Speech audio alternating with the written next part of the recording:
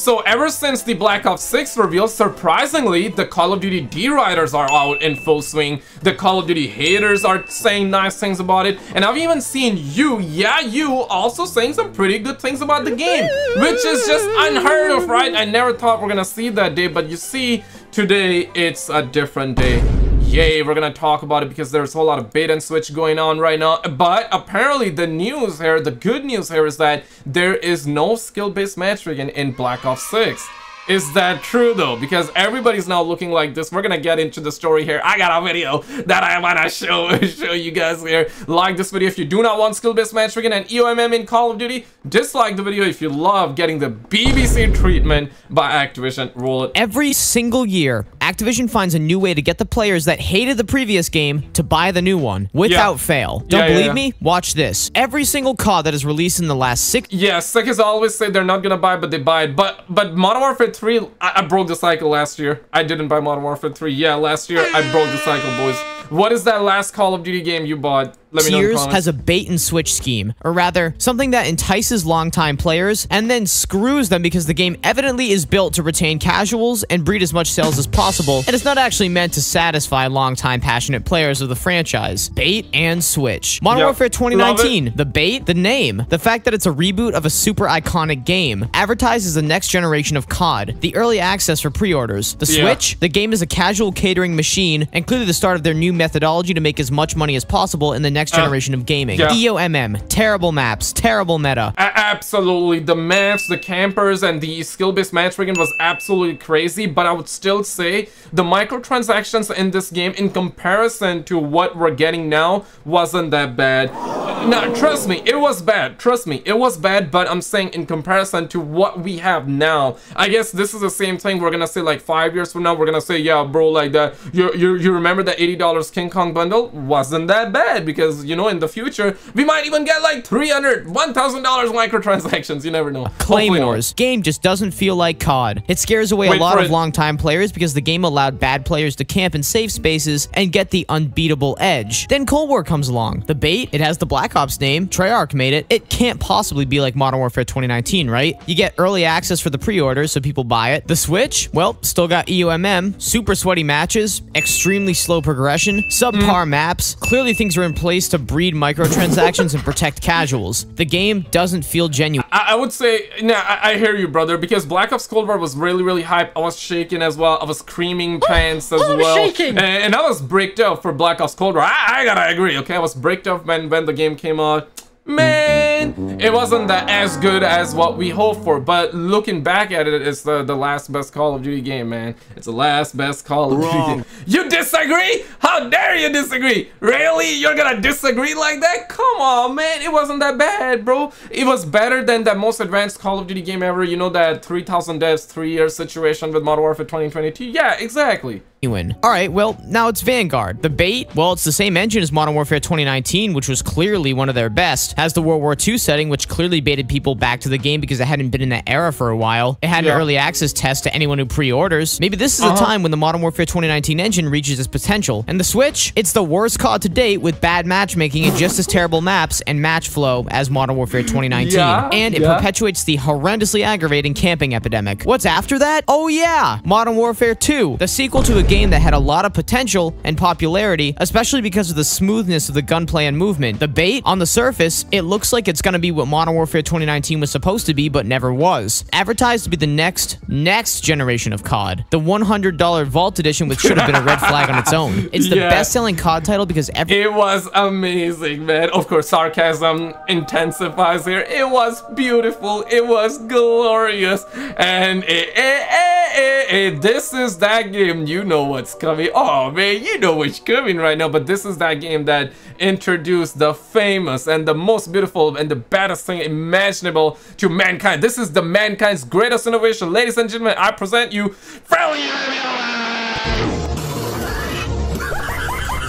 it introduced us the friendly UAV online. Yep, this was the game. This was the game. Yes, sir. Yes, sir. Yes, sir. Yes, sir. Everyone thinks it's going to be what Modern Warfare 2019 should have been and save the franchise. Yeah. The Switch, it's the ultimate casual catering machine. Suffocated skill ceiling, no red dots in the minimap, horrible clunky movement, visual recoil, slow weapon handling, tactical slow-paced gameplay, Santaseña border crossing. Need I say more? Either way, if there's one COD... The only thing I liked about Modern Warfare 2022 was the gameplay was a little bit faster than Modern Warfare 19. Yeah, that's the thing that I like. Other than that, yeah, we waited like what 5 months for one map.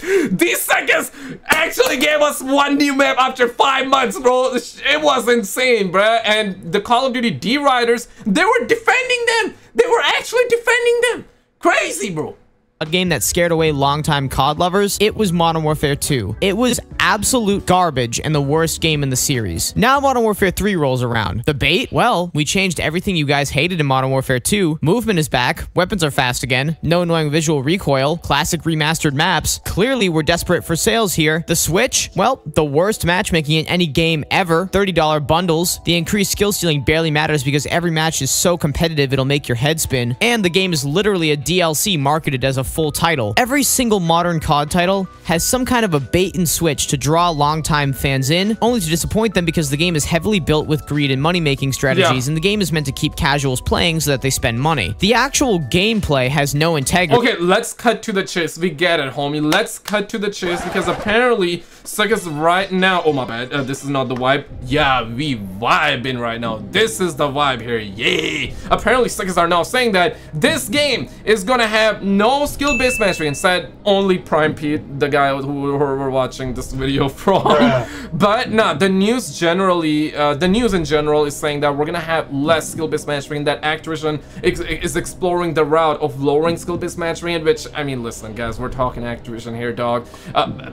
We do not know whether that's true or not. The reason they're thinking about exploring the possibility is because of XDefiant. XDefiant got no skill-based matchmaking, and yeah, that game is succeeding, at least for now, and I really hope that game succeeds for a long time to come. Whether you love that game or you hate that game or you find that game mid, hey, whatever, that's not even the topic of this video. But point here is that if XDefiant succeeds, it's good for Call of Duty fans or Call of Duty haters, everybody, right? Because if you like XDefiant, guess what? You got more alternatives, or I guess Call of Duty killer, which is not, let's be real, it's not a Call of Duty killer, but at least you have another option, and we got another FPS game, because the FPS scene is really dry. The next Battlefield game is not coming out anytime soon. GTA 6 might as well get delayed to 2026. Hopefully not. They're saying fall 2025, but who am I kidding? Their track record speaks for itself.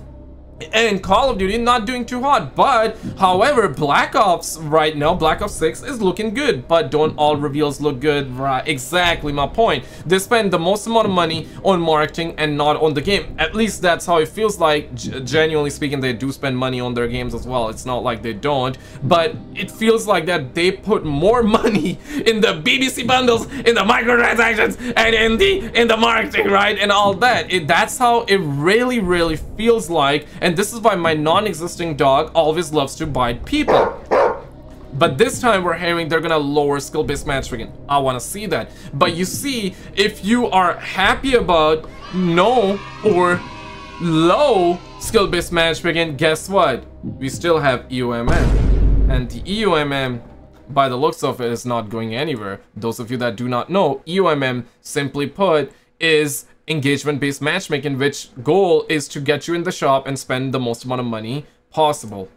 Everything is rigged, and XDefiant now is succeeding in capitalizing on the fact that people are aware of it and they hate it. So now COD has no choice. If they bait now, they can't switch, or else the franchise fails to take in longtime fans who switch to XDefiant. If COD plays their cards right and just doesn't toss the ultra-casual players who... Yeah, he's not allegedly, he's literally talking about the idea of no skill-based matchmaking in Call of Duty or low, because that's the news. He hasn't said that so far, but yeah, like, he's probably gonna get to that point. Can't walk and chew gum at the same time into sweat lobbies, but still tone down the matchmaking, it's going to give XDefiant a run for its money. Remember when I said that COD was scared of XDefiant and how they clearly rushed to put out the Black Ops 6 teaser one day after XDefiant's release, along with changing the IP from Black Ops Gulf War, which basically leaked everywhere confirming it, to Black Ops 6 in an obvious attempt to nostalgia bait? Well, it doesn't stop there. Apparently there are rumors going around that suggest that perhaps this isn't the only thing Call of Duty is doing to compete with XDefiant. Besides changing the working title of the next COD game from Gulf War, which is what it was going to be called, and it's where the game is set, to Black Ops 6, even though technically there was no Black Ops 5, even though it was Cold War, I guess. Call of Duty might actually... honestly, I don't care about the name as long as the game is good, but let's be real, Black Ops 6 is much easier for the normies than it would be then if they were to call it Black Ops Gulf War, right? Then they would confuse like Black Ops Cold War, Gulf War with the normies, right? For the normies, it's much better if it's a number, right? Black Ops 6, yeah, sounds better, and nostalgia bit, absolutely, but I don't even care none about that. I feel like that the name is yeah, they can call it Black Ops My Balls, Modern Balls, or whatever garbage. Like, listen, I don't care about the name. Most people don't, but here's the fact though. If they call it Black Ops or Modern Warfare, it's just gonna sell better because we're familiar with it. That's the simple and honest truth. They can call it that, but for the love of God, make it good, man. Like, this is it, bro. This is, I feel like that, generally speaking, I know people and SKizzle say this all the time, but I feel like this time it is, I guess, somewhat true that this might be the last time a lot of people, not everybody, but a lot of people would give it one last chance. If Black Ops 6 turns out to be bad, I think that's it. I think, yeah, still, people gonna say, well, Call of Duty 2025 will save us. For sure, we're always gonna have that, and yeah, the reveals are always gonna be pumping, people gonna get creamed, people gonna be bricked up with the reveals and all that, but I genuinely feel like that this is like the last time, especially for the folks that have been playing Call of Duty for years and years, right? Like, for any of you out there that have been playing Call of Duty for a decade plus, raise your hand if you have been playing Call of Duty for a decade plus. Yeah, I'm one of them, so patience is running out. But somebody that, if you're somebody watching this video that started in the last 3 years, 5 years, oh yeah, you're probably still fresh on the idea, you're probably still bricked up, and yeah, it's just the older folks like us whose testosterone levels are probably going down in terms of Call of Duty, okay? Not literally, I'm full of testosterone right now. Most people are full of testosterone watching this video, okay? But simply put, that's how generally the normies are feeling, or I should say the hardcore fans, decade plus holders, are feeling right now. Be going one step further in their move to compete with their newest competition. Actually, to be fair, their only decent competition in basically the entire lifespan of the franchise. No other game has been quite so similar to COD and as big as XDefiant. Call of Duty is rumored to be toning down their skill-based matchmaking, or in other words, toning down the skill measurement within their whole EOMM algorithm. Now here's the thing, the reasons for them switching up the name to Black Ops 6 and perhaps changing how the matchmaking works are pretty reasonable. As the market changes and customers show what they support, you certainly have to adjust your practices to align with what the consumers are looking for. In the case of COD, more and more consumers are starting to wake up about COD's clearly manipulative matchmaking algorithm and how far the game's practices have fallen to greed. In my observation, a lot of diehard COD players are clearly unsatisfied with the game. Seasoned professionals, YouTubers who are outspoken, guys who have been playing the franchise for years. It even goes as far as the fact that every single COD veteran who comments on my channel has agreed with me. I haven't ever had a single veteran player who's a longtime fan of the series, who has seen the franchise in all of its glory, disagree with one of my takes. So the question for Activision becomes, how are they going to win over the disgruntled and aggravated longtime fans who had a point of reference? Damn, my man be sucking his own BBC right now, bro. What? Yeah, nah, okay, banter aside, nah, I feel you, brother. But let's be real. People can never be on the same page. People are never gonna be on the same page either. Because, yeah, a lot of you, I do agree, a lot of people would be against the idea of skill-based matchmaking and EOMM. Objectively speaking, guys, like, okay, some people would say, yeah, SBMM. Ever since XDefiant is out, a lot of people have been asking for skill-based matchmaking, like, what? How does that even work, right?